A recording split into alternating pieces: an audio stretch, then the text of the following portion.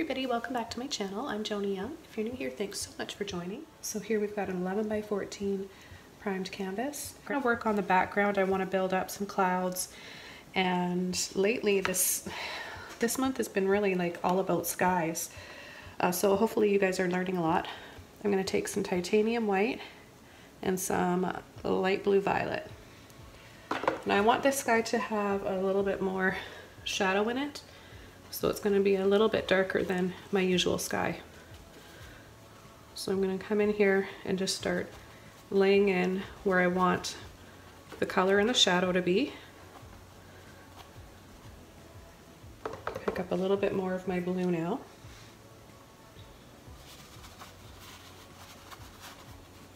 And you can see I'm just very randomly tapping, kind of wiggling. You can apply the paint however you want for this. It doesn't really matter at this point. It's just about placement of color. And take a little bit more. So each time I'm picking up more of the blue violet and less of the white. That way we've got a variation of light and dark.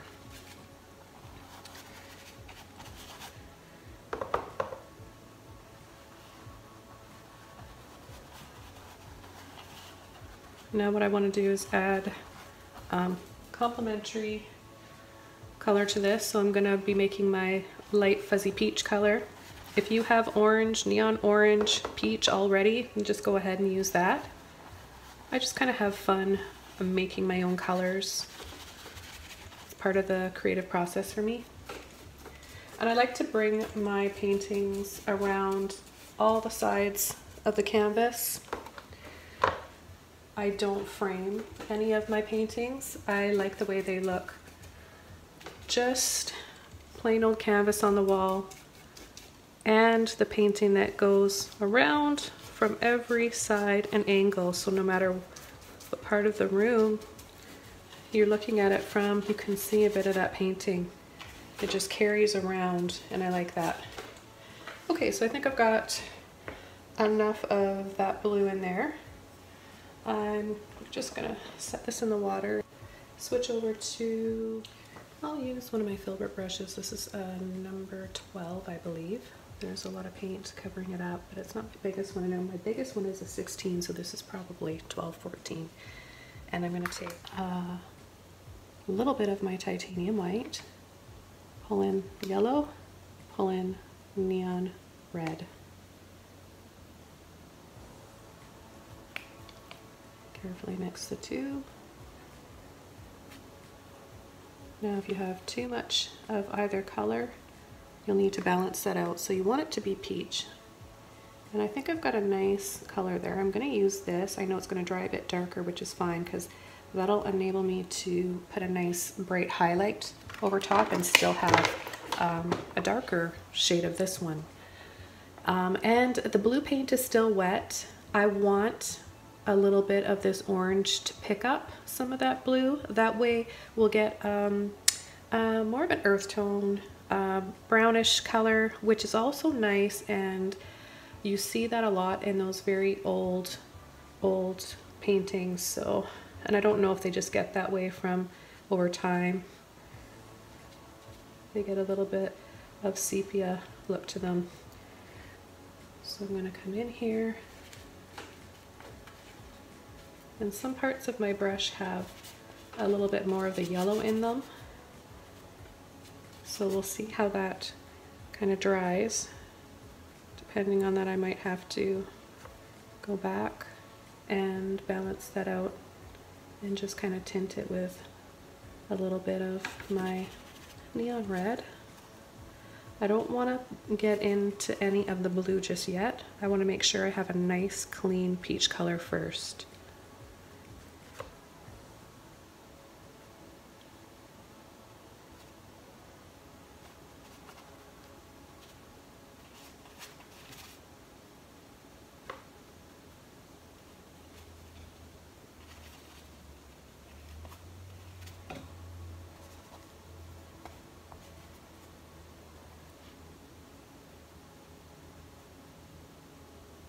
That looked just a little bit too yellow. as well, right in there. So I just pick up a little bit more of my neon red when that happens. So you can see I just have a little bit of it right on the end of my brush. And I'm going to come right up here. See, I'm going to pick up some of that blue now and soften, and you'll see that color that starts to evolve on here. So it can be really beneficial to work wet on wet for this reason, is then you're just getting these natural colors forming.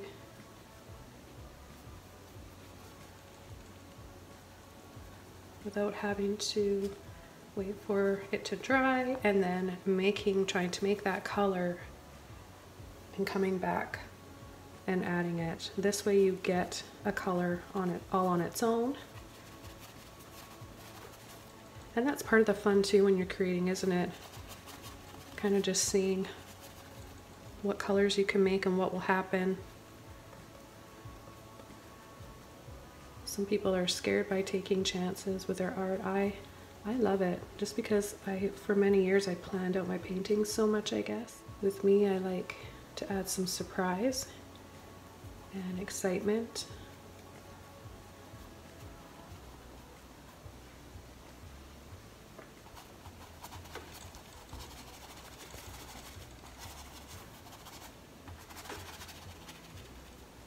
So we're getting sort of this sepia color happening, and depending on how much red that I've got on my brush, like I just picked up a little bit more red this time, and I'll just show you what'll happen if I layer over part of the darkest blue area, and we'll just see how that kind of dries. Now I really do like a light pink, so I'm going to, here I'll show you my palette here. Titanium white with that neon red, and you'll get a really gorgeous, almost coral color, pinky coral. And so I'm going to add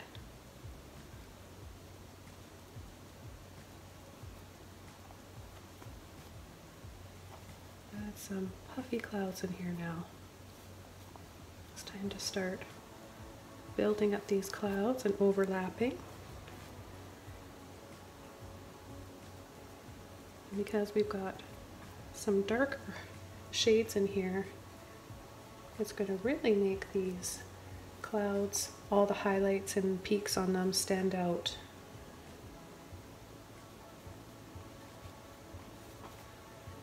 So it'll be lighter and softer wherever you have the lighter tones.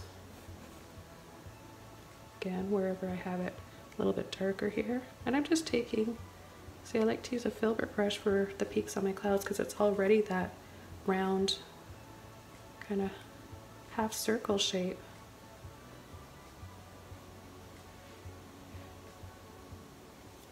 May as well use a brush that's going to help make your painting process easier, right?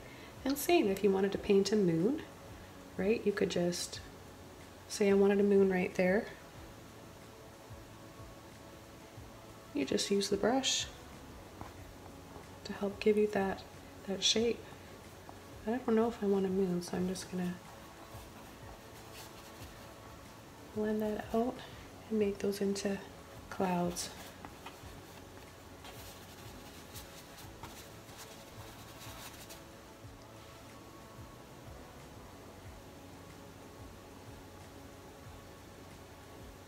A little twist, and then see how the paint isn't on the tip of my brush anymore. You want to make sure, I'm just going to clean this off a little bit. You don't want all that paint going inside right here and just settling there, because you're not using it, number one. Two, it's going to wreck your brush and it's going to be hard to wash out, and it's kind of a waste of paint, and it needs to be right here on the tip. So I'm just gonna slide into this pink. And I'm not even gonna blend it this time. I'm just gonna see what happens here. See how you can just layer.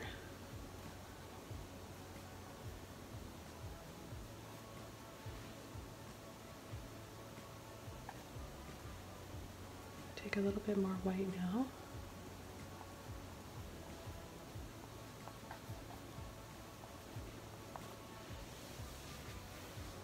It almost looks like sun rays here, doesn't it? I should play on that.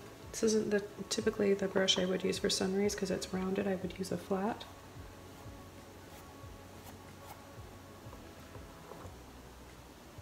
But I break my own rules sometimes.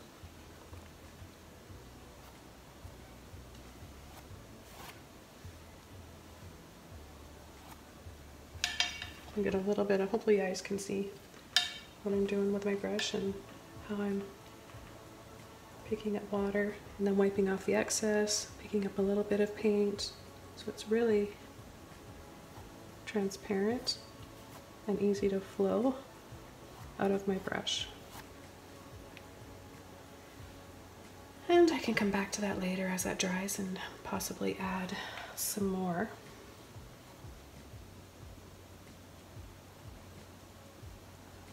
And here I'm just kind of tapping and wiggling.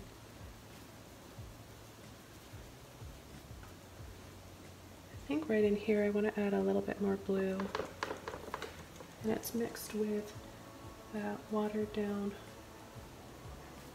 white. So if it starts to look a little bit green, we'll kind of just keep an eye on that. It may work in this painting, it might not, and in that case, if it doesn't, and I really don't like the way it looks, then I can just change the hue of it, the tone of it, however you want to put it or call it, with some pink.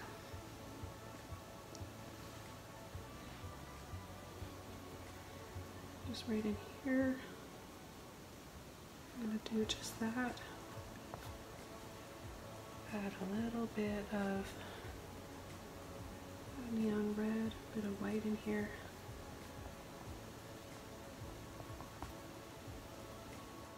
Okay, that's it for today's painting. I hope you guys learned a lot of tips and tricks to help make painting your skies much easier.